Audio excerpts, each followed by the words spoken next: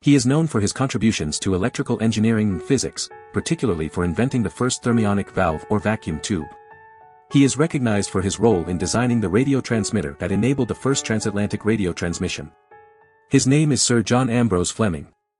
In the world of electrical engineering and physics, one name stands out: Sir John Ambrose Fleming.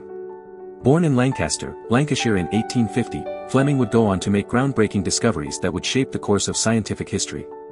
As the eldest of 7 children, he grew up in a family deeply rooted in faith, with his father being a Congregational minister.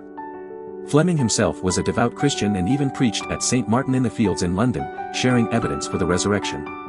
But it was in the field of science that Fleming truly made his mark. He is credited with inventing the first thermionic valve or vacuum tube, a device that revolutionized electronic communication. This invention paved the way for the design of the radio transmitter used in the first transatlantic radio transmission. The world would never be the same again, as information could now be transmitted across vast distances in a matter of seconds. Fleming's contributions to physics didn't stop there. He also established the right-hand rule, a fundamental principle used in physics to determine the direction of a magnetic field produced by a current-carrying wire. This rule has become a cornerstone in the study of electromagnetism. Fleming's work not only advanced scientific knowledge but also had practical applications in various fields, from telecommunications to electrical engineering. After leaving the University of Nottingham in 1882, John Ambrose Fleming took up a position as an electrician for the Edison Electrical Light Company. His expertise in lighting systems and alternate current made him a valuable asset. In 1884, Fleming joined University College London as the Chair of Electrical Technology, a first-of-its-kind position in England. Despite the opportunities, he was given minimal equipment, just a blackboard and a piece of chalk. However, in 1897, the Pender Laboratory was founded at the university, and Fleming became the Pender Chair, thanks to a generous endowment. In 1899, Guglielmo Marconi, the inventor of radiotelegraphy, sought to achieve transatlantic radio communication.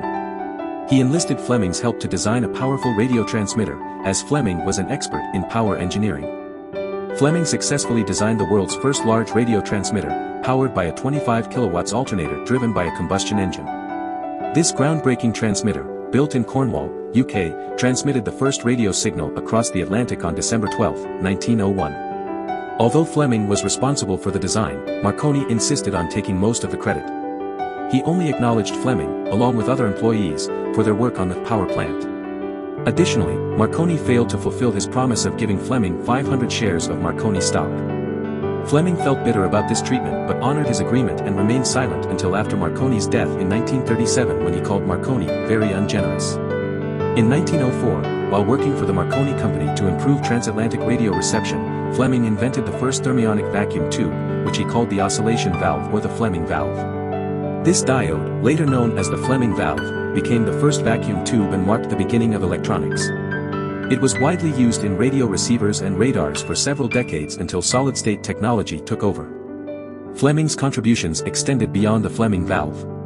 In 1906, Lee de Forest added a control grid to the valve, creating the triode, the first electronic amplifier. Fleming accused de Forest of infringing his patents, leading to a lengthy court battle. The triode played a vital role in long-distance communication, including telephones, radios, radars, and early electronic computers. Fleming also made significant contributions to photometry, wireless telegraphy, electrical measurements, and coined the term power factor to describe true power in AC systems. Fleming retired from University College London in 1927 at the age of 77 but remained active as a passionate advocate for television technology. He served as the second president of the Television Society, and in 1929, he was knighted for his achievements. Fleming passed away in 1945 at his home in Sidmouth, Devon. His contributions to electronic communications and radar were instrumental in winning World War II. In 1933, Fleming was awarded the IRE Medal of Honor for his significant role in advancing physics. Do you want to explore more scientists? Who do you want to see featured next? Subscribe and leave a comment below to let me know. I'll see you in the next video.